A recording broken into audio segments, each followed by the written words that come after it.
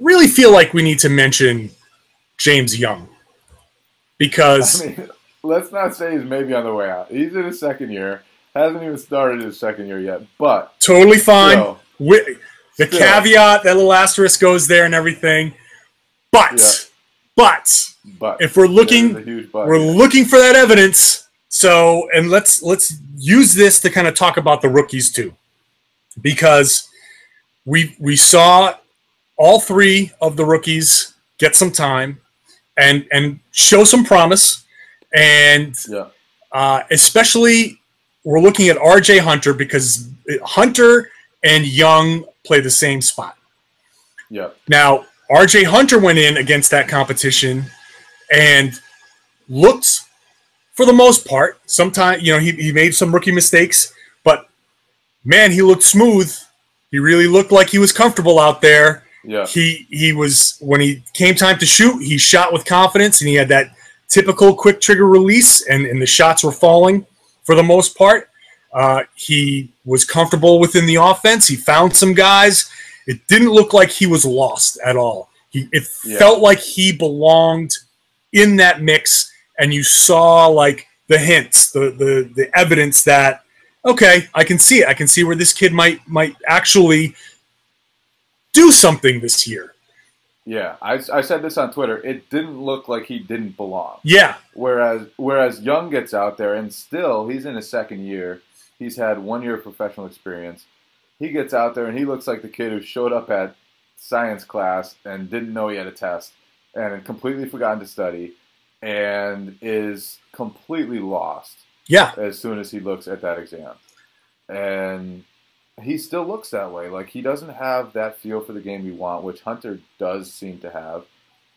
And it's just like, at what point does his potential become like, okay, it's not going to pan out?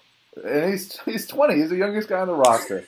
Like, every reaction we have to him has to come with that. Like, he is still, in year 2, the youngest guy on the roster. He's athletic. He's long. He should be able to shoot. Like, he has a nice stroke. But at some point, like, he's going to have to learn how to play basketball and show that he knows how to play basketball, and he hasn't done that yet. Yeah, that's the big thing. We can only go by the eye test at this point.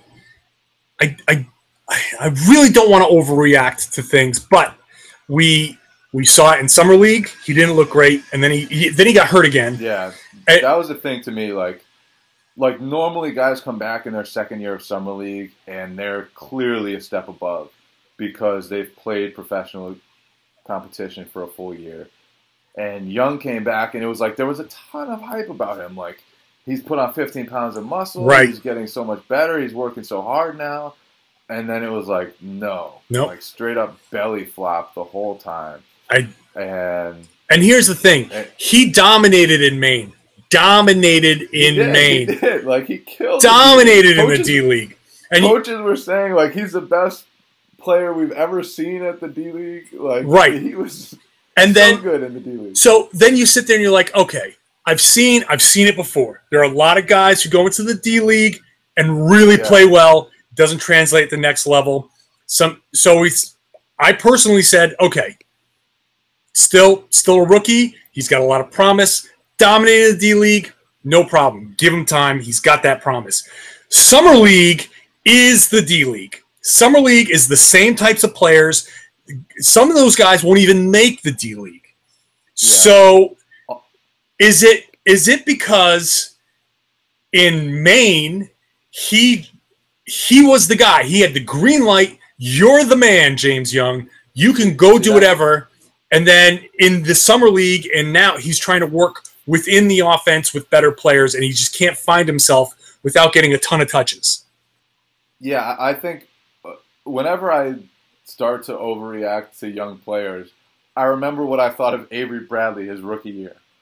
Avery Bradley was an absolute mess his rookie year. Like, there was no salvageable offensive skill in his entire body. He would shoot shots that looked like they were going to go straight through the backboard. Like couldn't dribble, couldn't shoot. Like, literally couldn't do a single thing at the NBA level.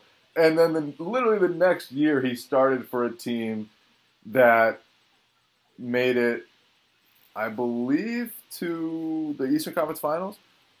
So it's like sometimes it's just a confidence matter.